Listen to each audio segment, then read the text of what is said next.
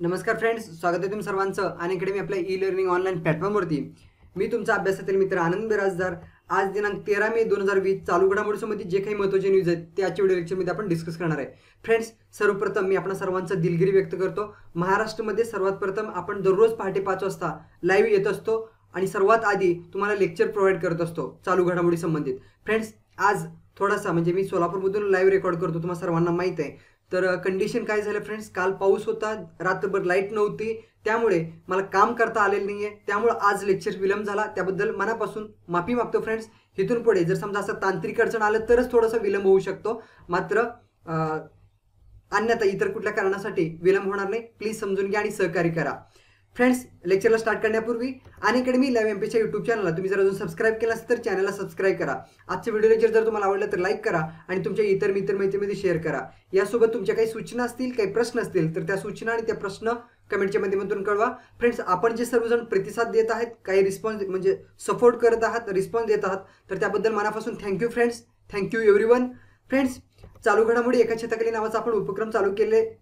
ह्या उपक्रम तुम्हाला सर्वांना माहित आहे, दररोज पहाटे 5 वाजता ह्या उपक्रमांतर्गत आपण महाराष्ट्रामध्ये सर्वात आधी एक्झाम पॉईंट ऑफ व्ह्यू महत्त्वाची न्यूज आपण डिस्कस करत असतो। त्यानंतर संध्याकाळी 6 वाजता एखादा स्पेसिफिक टॉपिक आपण संध्याकाळच्या लेक्चरमध्ये कव्हर करत असतो, जो टॉपिक करंट अफेअर्सचा संबंधित असतो। यासोबत एडिटोरियल पेज देखील आपण डिस्कस करत असतो। तर चालू घडामोडी एका छताखाली ह्या उपक्रमांतर्गत जॉईन करण्यासाठी तुम्हाला काय करावं लागेल, हा जो टेलिग्राम चॅनल दिसतो, टेलिग्राम चॅनलचं जो नाव आहे, तर ह्या टेलिग्राम चॅनलला तुम्हाला लिंक करावं म्हणजे जॉईन करावं लागेल। त्यासाठी काय करायचं आहे, टेलिग्राम चॅनलवरती ॲपवरती गेल्यानंतर @Unacademy MPSC करंट अफेअर्स हा जो पूर्ण नाव आहे, हा नाव तुम्हाला सर्च करायचं आहे। त्यानंतर टेलिग्राम चॅनलचं नाव दिसेल, त्या टेलिग्राम चॅनलला जॉईन करायचं आहे। ह्या टेलिग्राम चॅनल जॉईन केल्यानंतर तुम्हाला आपण जे काही डिस्कशन करतो प्रत्येक डिस्कशनचा तुम्हाला PDF स्वरूपामध्ये नोट्स भेटेल, प्लस प्रत्येक लेक्चरचा तुम्हाला लेक्चरच्या आधी नोटिफिकेशन देखील भेटेल। ह्यानंतर फ्रेंड्स, हा माझा रेफरल कोड आहे। हा रेफरल कोडचा यूज काय आहे, आपल्यापैकी जर कोणाला अनअकॅडमी MPSCचा प्लसचा सबस्क्रिप्शन घ्यायचा असेल तर तुम्ही हा रेफरल कोड वापरू शकता, ठीक आहे। ANANDBIRAJADR हा माझा रेफरल कोड आहे। त्यानंतर फ्रेंड्स, तुमचे काही प्रश्न असतील, काही डाऊट्स असतील तर तुम्ही मला कॉन्टॅक्ट करून देखील विचारू शकता। 93 25 87 60 74 हा माझा कॉन्टॅक्ट नंबर आहे। फ्रेंड्स, आता आपण पहिला न्यूज डिस्कस करूया।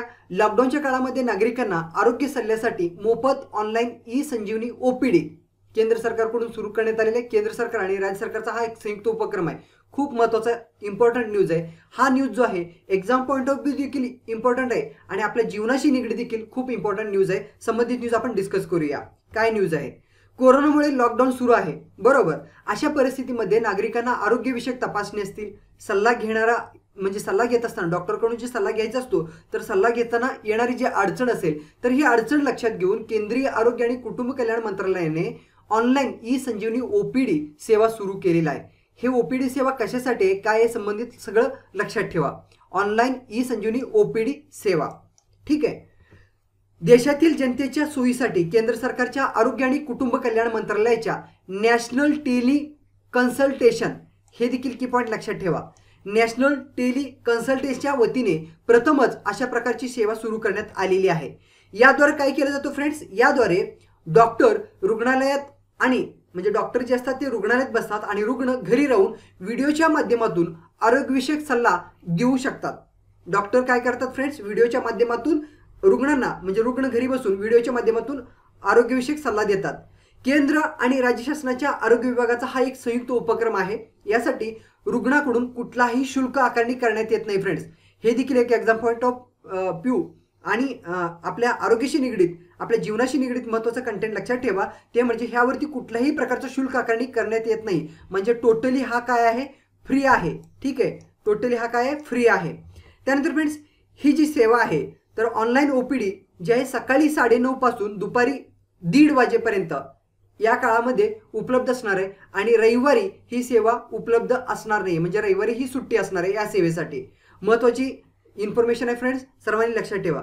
ह्या न्यूज अंतर्गत पुढे अजून काही गोष्टी आपण जाणून घेऊयात। महाराष्ट्रामध्ये देखील प्रायोगिक तत्वावरती सुरू झाली होती ही सेवा, आता काय झालेले पूर्ण राज्यामध्ये ही सेवा सुरू करण्यात आलेली आहे। यासाठी काय करावं लागणार आहे, www.esanjeevani OPD.in हा वेबसाईटवरती जायचं आहे. ह्या वेबसाईटवरती गेल्यानंतर रुग्णांनी भेट देऊन तज्ज्ञाचा सल्ला घ्यायचा आहे, असं आव्हान सरकारच्या वतीने करण्यात आलेलं आहे. तर या ॲप्लिकेशनच्या माध्यमातून, ॲप्लिकेशन किंवा वेबसाईटच्या माध्यमातून एखादा रुग्ण राज्यातील कोणत्याही जिल्ह्यामधील कुठल्याही जिल्ह्यातील वैद्यकीय अधिकाऱ्यासोबत संगणक असेल, लॅपटॉप असेल, मोबाईल असेल याचा वापर करून कुठल्याही आजारावरती सल्लामसलत करू शकतात. फ्रेंड्स, आता एक सर्वात महत्त्वाचं इन्फॉर्मेशन म्हणजे एक्झाममध्ये नाही विचारणार पण आपल्याला एक जनरल इन्फॉर्मेशन असायला पाहिजे. तर ही जी ॲप आहे, ही जी वेबसाईट आहे, ही जी सेवा आहे, तर आपल्याला ह्याचा वापर कसं करता येईल जाणून घेऊया. काय करायचं फ्रेंड्स, पहिली गोष्ट म्हणजे हे स्टेप वाईज लक्षात ठेवा. मोबाईल क्रमांकाद्वारे नोंदणी करायचं. पहिल्यांदा नोंदणी केल्यानंतर तिकडनं OTP येतो. OTP आल्यानंतर टोकनसाठी विनंती करायचं आहे आणि आजाराबाबत काही कागदपत्रे, काही रिपोर्ट असतील तर ते अपलोड करता येतील ह्या माध्यमातून. त्यानंतरनं SMS द्वारे रुग्णांना काय केलं जातं, ओळख क्रमांक आणि टोकन क्रमांक प्राप्त होतो. त्यानंतरनं लॉग इन करण्यासाठी काय करायचं आहे, SMS द्वारे नोटिफिकेशन येईल. त्यानंतरनं रुग्णांना जे ओळख क्रमांक दिलेला असतो तर ते ओळख क्रमांकाच्या आधारे लॉग इन करायचं आहे. नंतरनं वेटिंग रूमसाठी काय तरतूद आहे, वेटिंग रूमवरती एंटर केल्यानंतर काही वेळातच कॉल नाऊ नावाचं एक बटन ऑप्शन येतो. तर बटन कार्यान्वित होईल, ॲक्टिवेट करायचं आहे. त्यानंतरनं व्हिडिओ कॉल करता येणार आहे आणि तुम्हाला डॉक्टर, हे सगळं प्रोसेस झाल्यानंतर डॉक्टर तुम्हाला स्क्रीनवरती दिसतील आणि त्यांच्याशी चर्चा झाल्यानंतर लगेच तुम्हाला प्रिस्क्रिप्शन देखील प्राप्त होईल. ही एकंदरीत प्रोसेस आहे फ्रेंड्स. तर आता एक्झाम पॉईंट ऑफ व्ह्यू लक्षात ठेवा, ऑनलाईन संजीवनी OPD काय आहे, कुणाचा उपक्रम आहे, ठीक आहे, ते एवढं समजून घ्या. एकदम फ्री ऑफ कॉस्ट आहे हे देखील लक्षात घ्या. आणि एक जनरल इन्फॉर्मेशन आपल्याला माहीत असायला पाहिजे, त्यासाठी आपण हा न्यूज कव्हर केलेला आहे. त्यानंतर फ्रेंड्स पुढचा न्यूज आहे MSME मंत्रालयाद्वारे, ठीक आहे, www.champions.gov.in या चॅम्पियन्स पोर्टलचं उद्घाटन करण्यात आलेलं आहे. तर संबंधित न्यूज काय आहे समजून घेऊया. केंद्रीय सूक्ष्म, लघु आणि मध्यम उद्योग मंत्रालयाने एक मोठा उपक्रम हाती घेतलेला आहे.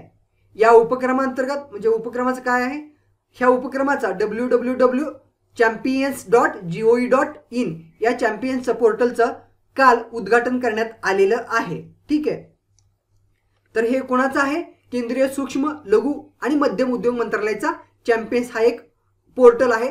तर ह्या पोर्टलचं उद्घाटन काल करण्यात आलेलं आहे. हे एक तंत्रज्ञान आधारित नियंत्रण कक्ष आणि व्यवस्थापन माहिती व्यवस्था असलेले एक पोर्टल आहे.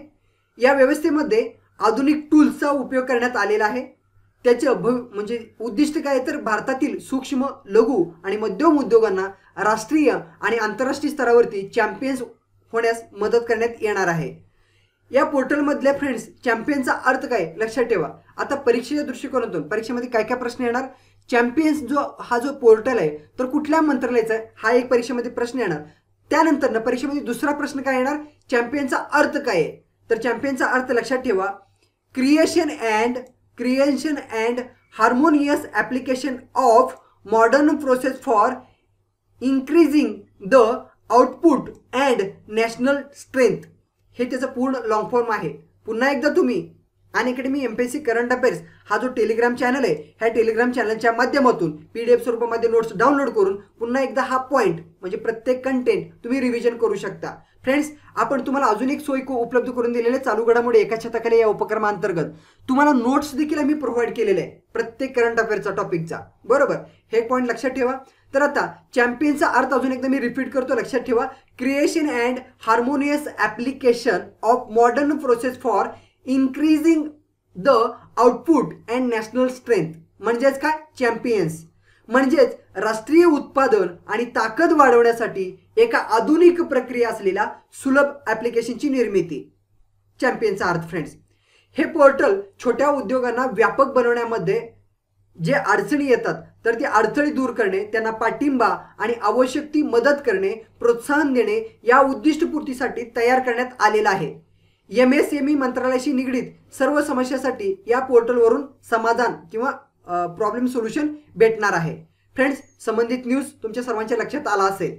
त्यानंतर फ्रेंड्स पुढचा महत्त्वाचा न्यूज आहे, पालघरमध्ये एक गाव एक समूह गट एक वाण. संबंधित काय न्यूज आहे आपण समजून घेऊया. एकात्मिक पीक व्यवस्थापनाचा पालघर जिल्ह्यामध्ये प्रयोग करण्यात येणार आहे. या अंतर्गत भात बियाण्याच्या खरेदी आणि भात पिकावरील नियंत्रण आणि नियोजन करणे तसंच भाताची विक्री किफायतशीर आणि सुलभ पद्धतीने करण्यासाठी पालघर जिल्ह्यामध्ये एकात्मिक पीक व्यवस्थापन पद्धती राबवण्यात येणार आहे।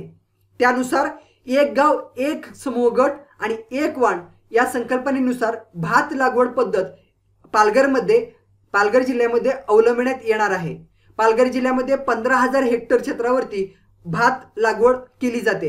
हे एक एक्झाम पॉइंट ऑफ व्ह्यू की पॉइंट लक्षात ठेवा फ्रेंड्स। पालघर जिल्ह्यामध्ये 15,000 हेक्टर क्षेत्रावरती भात लागवड केली जाते।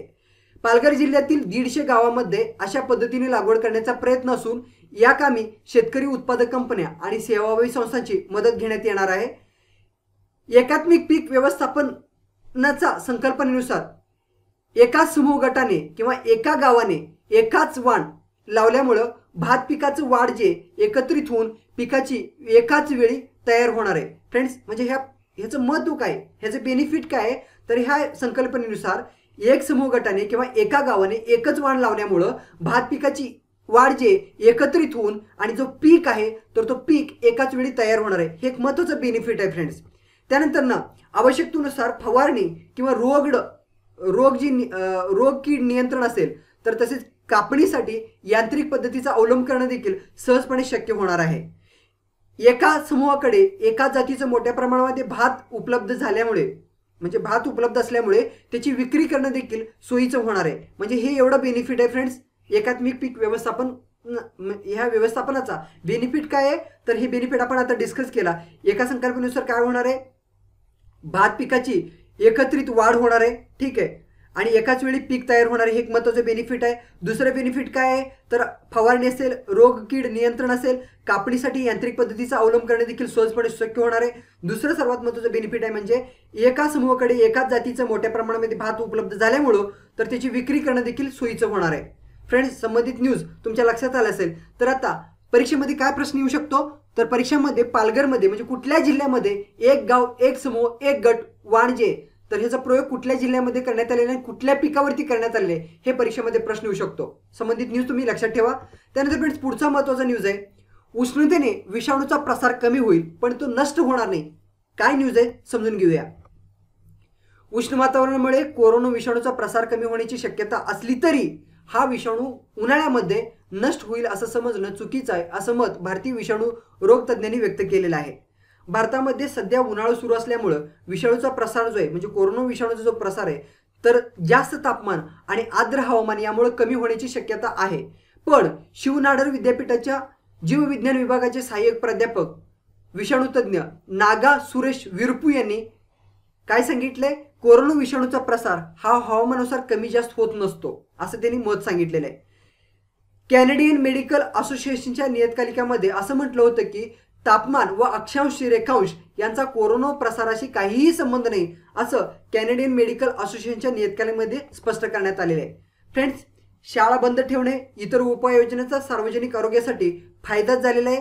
ह्या ठिकाणी एक सर्वात महत्त्वाचा इन्फॉर्मेशन आपण सर्वांनी ह्या फ्रेंड्स परीक्षेमध्ये प्रश्न नाही येणार पण आपल्या आरोग्याशी निगडीत महत्त्वाचं इन्फॉर्मेशन होता म्हणून हा न्यूज आपण कव्हर केलेला आहे। त्यानंतर फ्रेंड्स पुढचा महत्त्वाचा न्यूज आहे, देशभरामध्ये 3,704 नवे रुग्ण कालच्या 24 तासामध्ये आढळले आहेत आणि भारतामध्ये रुग्णसंख्या कितीपर्यंत पोहोचलेली आहे 70,000 प्लस रुग्णसंख्या पोहोचलेली आहे। तर संबंधित न्यूज आपण समजून घेऊया। देशाची रुग्णसंख्या 70,756 एवढं झालेलं आहे। आतापर्यंत डिस्चार्ज देणाऱ्याचा प्रमाण जर विचार केला तर 22,454 रुग्णांना आतापर्यंत कोरोना व्हायरसपासून मुक्त झालेले आहेत, डिस्चार्ज देण्यात आलेले आहेत आणि आतापर्यंत कोरोना व्हायरसपासून देशभरामध्ये मृत्यूची जर संख्या जर विचार केला तर 2,293 जणांचा मृत्यू झालेला आहे। हाच आकडा जर महाराष्ट्राचा जर विचार केला, महाराष्ट्रामध्ये गेल्या 24 तासामध्ये 1,026 नवीन रुग्ण आढळले आहेत आणि गेल्या 24 तासामध्ये 53 रुग्णांचा मृत्यू झालेला आहे। यामुळे महाराष्ट्रातील कोरोनाग्रस्त रुग्णांची संख्या जर विचार केला तर कोरोनाग्रस्त रुग्णांची संख्या 24,427 एवढं झालेलं आहे। महाराष्ट्रामध्ये रुग्णांची संख्या म्हणजे मृत्यूची रुग्णसंख्या जर विचार केला तर आतापर्यंत 921 रुग्ण मृत्यू पावलेले आहेत कोरोना व्हायरसमुळे आणि गेल्या 24 तासामध्ये एकूण 339 रुग्णांना डिस्चार्ज देण्यात आलेले आणि आतापर्यंत 24,427 पैकी डिस्चार्ज देणाऱ्यांचा प्रमाण जर विचार केला तर 5,125 रुग्णांना डिस्चार्ज देण्यात आलेला आहे। त्यानंतर फ्रेंड्स महत्त्वाचं इन्फॉर्मेशन, भारतातला एक महत्त्वाचा यश मिळालेलं आहे। कुठला यश मिळालेला आहे, पुण्यामध्ये कोविड-19 अँटीबॉडीचा शोध घेणारा पहिली स्वदेशी टेस्ट किट तयार करण्यात आलेले आहे। तर आता ही टेस्ट किट कुणामार्फत तयार करण्यात आले, कुणी तयार केलेले ते समजून घेऊया. पुण्यामधील नॅशनल इन्स्टिट्यूट ऑफ व्हायरोलॉजीने म्हणजेच NIVने पहिली स्वदेशी कोरोना अँटीबॉडी टेस्टिंग किट तयार केलेलं आहे. जास्त लोकसंख्या असलेल्या परिसरामध्ये कोरोना व्हायरस संसर्गावरती पाळत ठेवण्यात आणि कोरोना संक्रमित जे रुग्ण आहेत तर ओळख पटवण्यास ही किट महत्त्वपूर्ण भूमिका अदा करणार आहे. 2.5 तासामध्ये 90 चाचण्या घेण्याची या किटची क्षमता आहे असं माहिती NIV कडून सांगण्यात आलेलं आहे. फ्रेंड्स, हे होतं आजचं महत्त्वाचं न्यूज डिस्कशन. भेटूया पुन्हा सायंकाळी 6 वाजता. Thank you so much for new discussion. Friends, अजून एक सर्वात महत्त्वाचं इन्फॉर्मेशन. सध्याला कोरोना व्हायरसच्या पार्श्वभूमीमध्ये एक्झाम पॉईंट ऑफ व्ह्यू खूप कमी न्यूज आपल्याला पाहायला भेटतात. तर मी प्रयत्न करत आहे असे एकही news exam point of view जे महत्त्वाची इन्फॉर्मेशन असतात तर असं एकही न्यूज मिस करत नाहीये. मी सर्व न्यूज कव्हर करण्याचा प्रयत्न करत आहे. त्यातून देखील एखादा इम्पॉर्टंट न्यूज जर राहिला असेल तर सायंकाळच्या लेक्चरमध्ये आपण कव्हर करू. सायंकाळच्या लेक्चरमध्ये आपण महाराष्ट्राचा आर्थिक पाहणी अहवाल डिस्कस करत आहे. तर ठीक आहे, तर संध्याकाळी आज आपण महाराष्ट्राचा आर्थिक पाहणी अहवाल पुन्हा डिस्कस करणार आहे. भेटूया पुन्हा सायंकाळी 6 वाजता. Have a good day everyone. Thank you so much for new discussion.